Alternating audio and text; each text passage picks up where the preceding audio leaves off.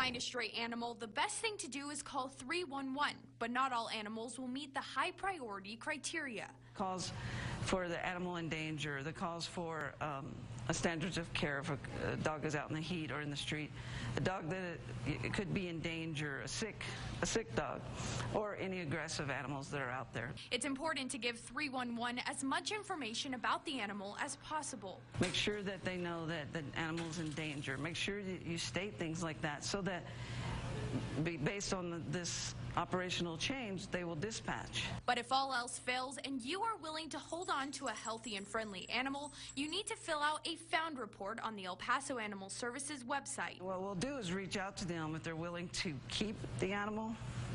Then we'll help them. We'll provide food and vaccines and things like that so that they can keep the animal so that it doesn't end up at the shelter. El Paso Animal Services tells me that in the month of June, they took in over 600 animals. But the reason why they're asking the community for help is because they are trying to reduce the person-to-person contact here inside the shelter. But some El Pasoans believe all animals should be considered high priority.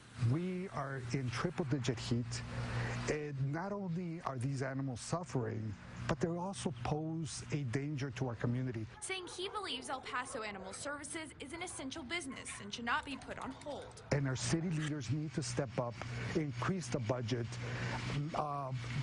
make sure that there's manpower at El Paso Animal Services so that these animals do have a place to go. El Paso Animal Services says since March, thousands of people in the community have helped by taking in stray animals.